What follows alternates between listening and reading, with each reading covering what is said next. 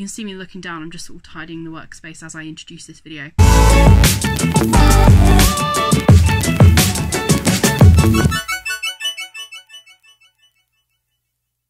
Hi everyone, welcome back to my channel. Today I'm going to be doing something that will benefit you all, hopefully. I'm going to teach you guys how to make a face mask out of 2 pattern pieces. Really easy. I wasn't really using this video as like a tutorial video, this was more of a public awareness video. Pattern piece, I literally made it by tracing around the outside of another mask that I have that I've taken apart to make a template. We have 2 types of masks here at home. We have these fabric ones that have these straps on the side, but they're really see-through, and to be honest, if you can feel your breath coming through your mask, then it's not really effective, if that makes sense. We also have like the medical ones with the metal tape in the top, pulled down over your face. They're like disposable and you can only use them once. I think that's a real waste, which is why I think fabric masks that you can chuck in the wash and use over and over again are going to be a lot better for the environment. That's why I'm going to show you guys how to make them. Also, fabric is really inexpensive. I recommend you go to a shop to buy fabric, just because you can actually feel the fabric and it's better than just looking at a picture online and hoping that it comes out the way that you want it to. This is for the like strappy bit and this is for the actual mask bit. I'm going to make it in the same fabric that I've just made this one because I don't want to start a whole new thing of fabric, but that was 1 mask, so I'm going to get 4 more masks out of this fabric, which I think is really good. This is a quarter of fabric. In a fabric shop you can ask if they sell quarters, or if you can get a quarter of like fabric that you like, or you can get loads of it and make loads of the same fabric. But I have quite a few different fabrics, so I'm going to have loads of different like masks, just so that I have one to like go with different outfits. And that's kind of mainly why I'm making it, so that I have masks to go with different outfits and to make sure that they're really effective as well, because I don't want to be wearing a mask that isn't going to protect me the way that it's meant to. Cutting your fabric. I'm going to have to turn this camera around now, I've just realised that. You're probably not going to see my face till the end of this video, but that's okay, because I'm going to show you how to make a face mask. So ignore the cable for my sewing machine. Cutting out your fabric, you are going to need some pins so you can pin down your pattern piece. I have my fabric, I've got my pattern piece, which is here, and I know that this side here is going to be the fold, so this is the middle of my face, so that's going to have to be on the fold of the fabric so that I've got 2 sides of it and that it's all the right size and the right shape and all that jazz. So I'm going to pin my pattern piece to it and then just cut around the edge. I recommend using cotton because I literally need 3 pins and that's not going anywhere. Once I pinned it down, I'm gonna turn my fabric around so that the side that I'm cutting is closest to me, and then I'm just gonna cut around the edge of my pattern piece. Then for the strap, I'm gonna pin the strap piece onto my fabric. I'm going to do it on the fold and then just cut it in half once I've cut it out. Sorry if you can hear all the people in the park. I have to have my window open because it's just too hot in my room. And I don't want to have the fan on because that is like also really loud. So I'm going to be making a mask that has 3 layers. So I've got this outside layer, I'm going to have a middle layer and the layer that's going to sit on my skin. Because my friend Emily's been making masks and she says that if you can feel your breath through your mask then it's not very effective. So that is why I'm going to add 3 layers. So the middle layer I'm going to be using this fabric, I think it's called Bonder Web or Interfacing, but I thought that I could use it as not a filter because it's not, you know, obviously medical grade or anything, but it's probably going to do better than just using 1 layer of fabric. There we go. Again, it's on the fold of the fabric, then I'm just going to cut around the edge. Then for my inner layer, so the layer that's going to sit on my skin, I'm going to use this calico fabric. Calico is great for lining. I'm going to use it to line my mask and then just cut around the edge. Again, it's on the fold and then just cut around the edge. Now I've got my sewing machine, I'm going to make the straps first. So the issue with my other mask is that I literally cut out a loop of fabric. I didn't cut just sort of like a straight line of fabric, and I've decided that cutting a straight line is going to be a lot easier. What I'm going to do is, with my strip of fabric, I'm going to turn both the sides in.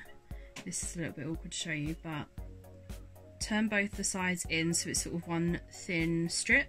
I'm going to do that all the way along, then literally just sew 1 straight line down the middle of it. Just filling the bobbin up because I've run out of bobbin thread.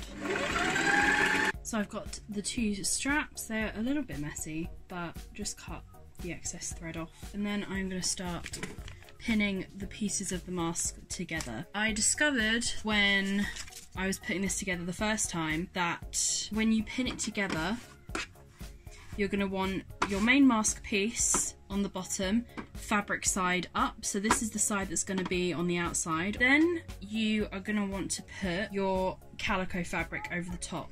But before that, we're going to have to add the straps. So we're going to do a technique called bagging out. So if any of you have watched Sewing Bee and saw the Marilyn Monroe dress challenge, you'll know what I mean by bagging out. Everything that's going to be on the outside has to be on the inside when you're sewing it for the first time. So I'm going to pin the straps into the right position on the side of the mask, so like that. So my 2 straps are now on my mask, and then when I pin the other layers on top, I need to make sure that the straps are on the inside. I'm going to pin this all around the edge. Try not to leave any pins on the inside. So I pin the strap in, I'm going to take the pin in that's holding the strap and pin the rest of the fabric to it like that.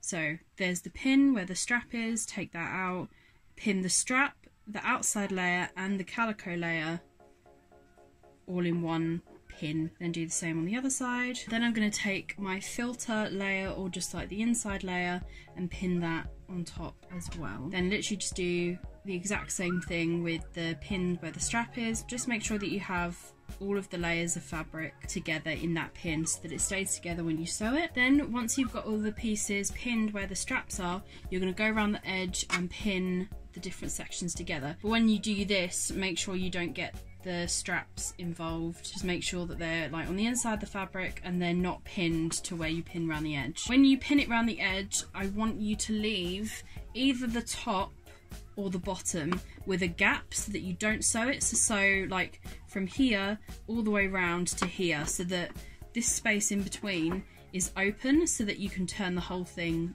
inside out. And this process is exactly the same as if you're hand sewing it as well. Just hand sewing it does take a little bit longer, but that's fine. Now that I've pinned it and it's all secure in one thing, I'm going to sew all the way from this pin all the way around the edge to this pin here. And make sure in your first few stitches you do a reverse stitch. You should have like a little lever on the front, which is what I have, or like a button that lets you do reverse. If you do a reverse stitch, then it makes sure that you don't have like an end of a stitch that could come loose. It's all secure. So forward, 3, back, 3, and then just go all the way around, and then once you get to the end, do the same reverse stitch. So I've sewn all the way around the edge. What I'm going to do is just trim like half of the edge off. So I've cut all my excess fabric off. Now what I'm going to do is get the layer so that the calico and my little filter layer are on one side and my outer layer is on the other, and then just push that all the way through. Pull the straps out. Here is grab a pen. I don't know where my pen went. There it is. Put it inside and push the corners and the different seams out so that I've got the full size of the mask, just like that. Okay, these straps are so much better than the ones that I've made before.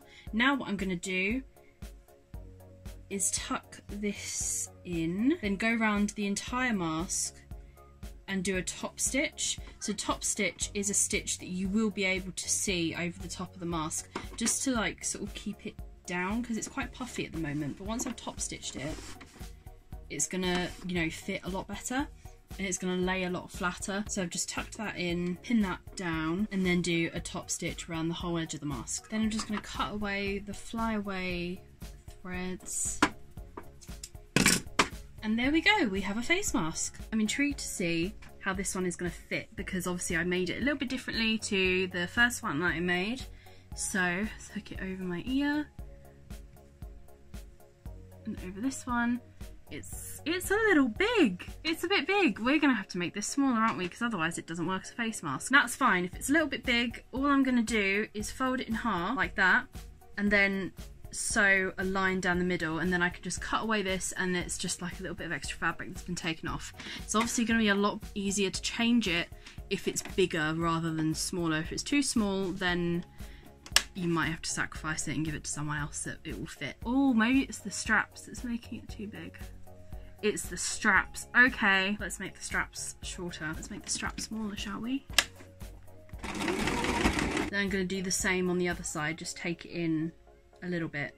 Literally just folded the strap over and it's sort of sewn to there now, and then I'll just cut this little extra bit off. Like I said, it's really easy fixes that you can just tweak to make sure it fits you properly, because I'd rather everyone has like nicely fitting masks than masks that don't fit and then don't work. And try it on again. I think that's the bottom. That's the top. Oh, that's much better. Okay, so adjust the straps, maybe not stitch it right in the middle. That fits a lot better. That is actually a really nicely fitting mask now. Looks quite funny because my mouth is moving up and down, and therefore is my chin, and therefore is the mask, so it looks kind of funny. But how super easy is that? Honestly, easiest thing I've ever sewn in my life. I'm chuffed with that. Also, the fabric is so cute. I'm kind of happy this big bouquet of flowers is like in the corner of this one.